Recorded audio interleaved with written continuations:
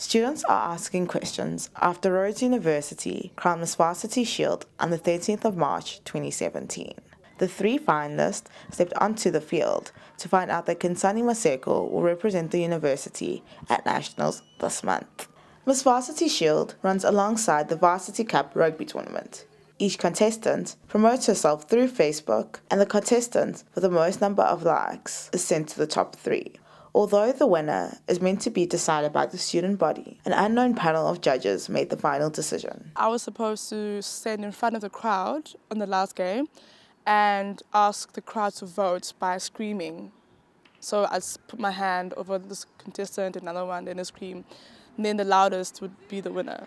The crowd had their own idea of who they wanted, but the panel who judged the three contestants had a different idea. Viewing from the crowd suggested that the students were not happy with the results. So we should look deeper into that and realize how unhappy the students are and not take it as an attack on one person, maybe just the system itself. The whole idea of all of this is that we choose who we want to represent us, who we think will stand better for the culture we're trying to create. Not only do students feel as though they were unfairly represented, but since voting began, they have questioned the problematic nature of the entire competition. In my opinion, pageants kind of objectify females, women of any kind, and I think they're also very binarized in the sense that you have to perform a certain kind of femininity. And then males, or the men, rugby kind of thing, there's this emphasis on masculinity.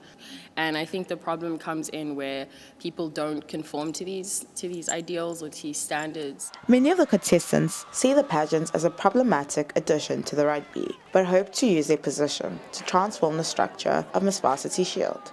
I think they should be used as a platform to challenge the norm, for example. So I think pageants have come a long way since where they were before, where normally it was just a contest of how you build, what do you look like. Now you find women that are educated, that are doing good things.